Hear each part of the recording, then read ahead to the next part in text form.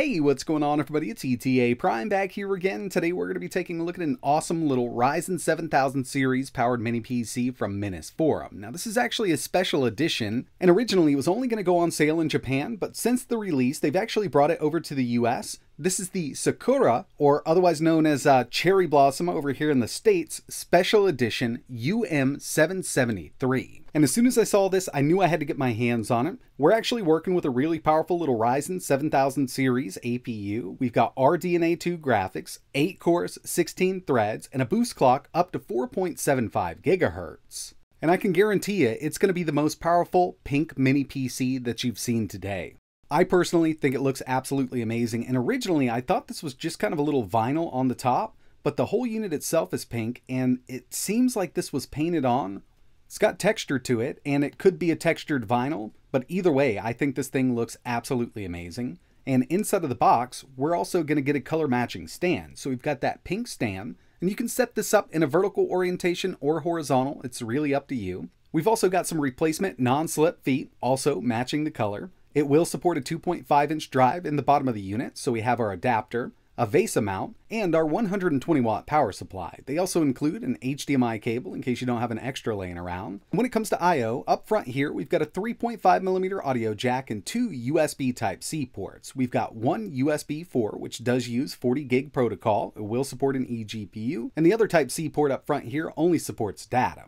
But moving around back, we've got 2.5 gigabit Ethernet, 2 full-size USB 3.2 Gen 2 ports, 2 full-size HDMI ports, and 2 USB 2.0 ports. Taking a quick look inside, we can easily upgrade the RAM and the NVMe SSD. This uses SODIMM DDR5, and with this one I've got 16 gigabytes running at 4800 MHz in dual channel, and a PCIe 4.0 NVMe SSD. And one thing I noticed here is we've got an upgraded M.2 cooler. Not exactly sure if every single one of the UM773s is going to have this, but it's nice to see a little change up. So like I mentioned, this is powered by a Ryzen 7000 series APU. So we've got the Ryzen 7 77035HS. It's based on Zen 3 Plus. We've got 8 cores, 16 threads, base clock of 3.2 GHz, and a boost up to 4.75. Graphics are handled by a Radeon 680M iGPU. This is based on RDNA 2. It's got 12 compute units and a clock up to 2200 MHz. This unit supports up to 64 gigabytes of SODIMM DDR5 running at 4800 MHz. It supports one PCIe 4.0 M.2 SSD, plus we've got room in the bottom for a 2.5-inch drive. We've also got Wi-Fi 6 here, along with that 2.5 gigabit Ethernet port around back, and I'm going to be running Windows 11. Now when it comes down to it, they're offering a few different variants. You can pick this up bare bones, or you can opt to already have 32 gigabytes of DDR5 pre-installed and a 1 terabyte NVMe SSD.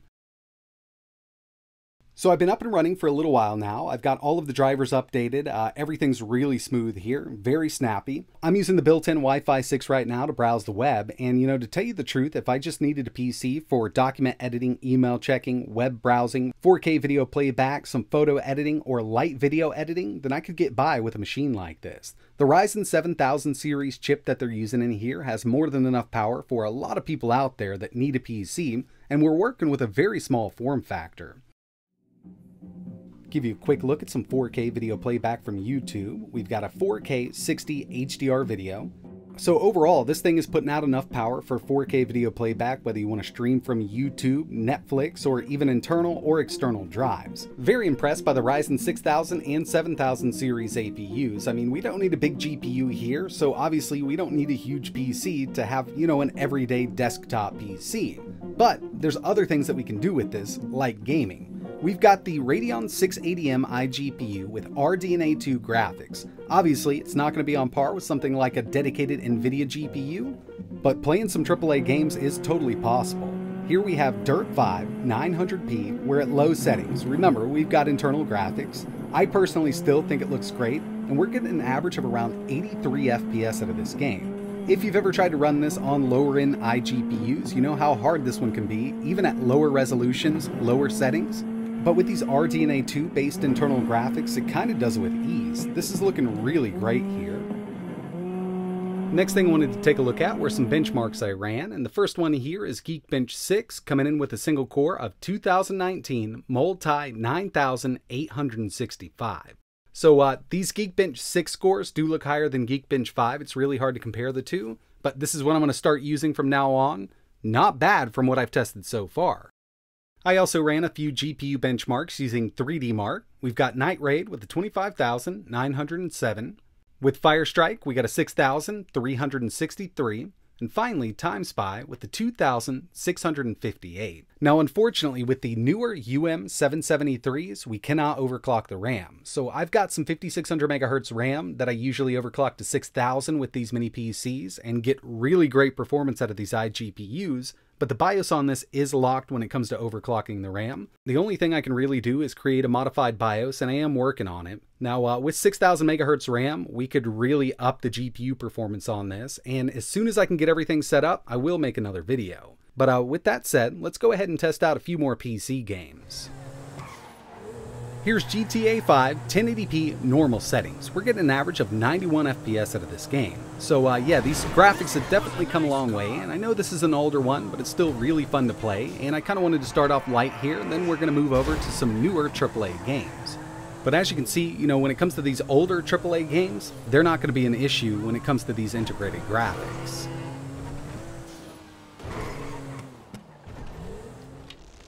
Next on the list, we've got Skyrim Special Edition 1080p high settings. So for the most part, we're at a pretty steady 60, but every once in a while I do notice it drop down.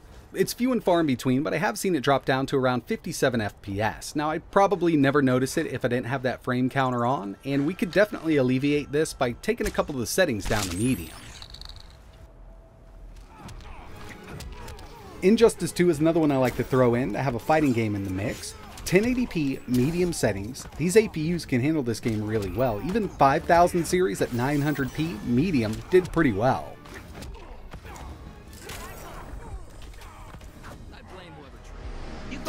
Spiderman Miles Morales 720p low settings. So at 720p, as you can see, I mean, it's really playable. We actually get an average of 78 FPS. But with this 4800 megahertz RAM, it does kind of fall on its face once we go to 900p. So we get around 64 FPS there, but it does dip under 60. At 720, we're good to go. Cyberpunk 2077 720p low settings, we get an average of 65 FPS.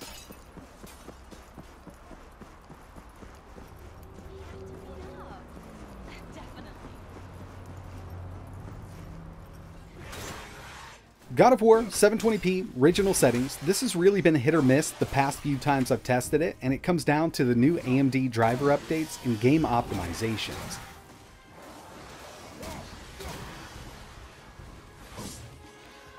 And the final game I wanted to test here was Call of Duty Modern Warfare 2. I'm using the built-in benchmark, and I'm using the basic preset. So first up, we have no resolution scale. We're at 900p basic settings, average 70 FPS, we got a low of 44. Now with some resolution scaling, we can definitely up this, because once it's set to 65%, average 110 FPS, and a low of 87. So we're getting some great performance here with that resolution scale, and I didn't go through and test with FSR. I figured I could definitely go ahead and play it just like it is. And the final thing I like testing with these is just total system power consumption. Got this plugged into a kilowatt meter, and at idle pulls 12 watts, average gaming 71, and the max that I can get this to jump up to while maxing out the CPU and GPU at the same time is 91 watts, which does sound like a lot, but the new cooling system that MinisForum has been using on their UM models for a little while now is definitely the best one that I've seen for a mini PC. Now when it comes to like the 6900 HX and even the 7000 series, they also utilize liquid metal. It's a single fan setup with 2 heat outlets, so we've got 2 fin arrays here to keep everything nice and chilly. So overall, given the form factor, definitely a great performer. I'm a huge fan of these Ryzen 7000 series chips, but I do wish we had the ability to overclock the RAM just out of the box. I know they don't recommend it. It's set up for 4800 megahertz RAM, but it would be nice to have the option just in case somebody like me or a lot of people watching this wanted to get a bit more performance out of this PC. If you're interested in learning more about this mini PC, I'll leave some links in the description, and keep in mind, you don't have to pick up the Cherry Blossom version. They do have the regular black version, which also looks great, but it's just nice to have a little bit of a color change on these mini PCs. But that's going to wrap it up for this one. If you're interested in seeing Linux running on this, let me know down below. And like always, thanks for watching.